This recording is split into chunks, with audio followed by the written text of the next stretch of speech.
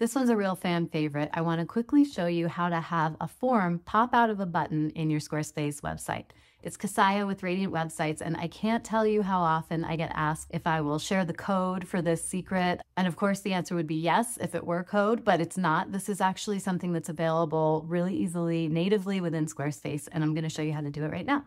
So there's definitely a time and place to have a form right out on the page in your website. It eliminates the user having to click an extra button or wonder where to go. So this is an example of a contact page, get in touch. Really, it's the only thing on the page, and then she's got her footer. So this is a great example of where you would want to keep the form right out on the page. But sometimes your page is already pretty full, you've got a lot of information on there, and you still want the capability to have your user fill out a form. So that's where we might want to click a button and have the form pop out. So here we have another example, click the button and the form pops out.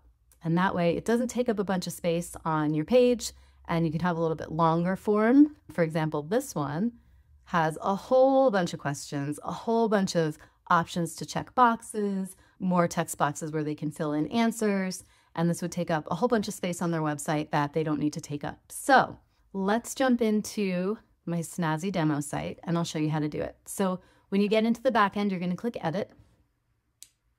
And you may already know how to set up a form, but just in case, let's say I want to have my form right here. So I'm going to click Add Block. I'll go to Form, and then this is how it would normally come up. You can drag it around to where you'd like it. And, let's say this is the only thing you really need in this section. There's a lot of white space around it. It's not exactly exciting, and you might just want to shrink it down a little bit. So really easy. You're going to click into the form, click the Edit pencil, and then under Design, just toggle Lightbox. I like to center the buttons usually. The text on the front, it says Open Form. You can customize that right down here. Tell me about your project.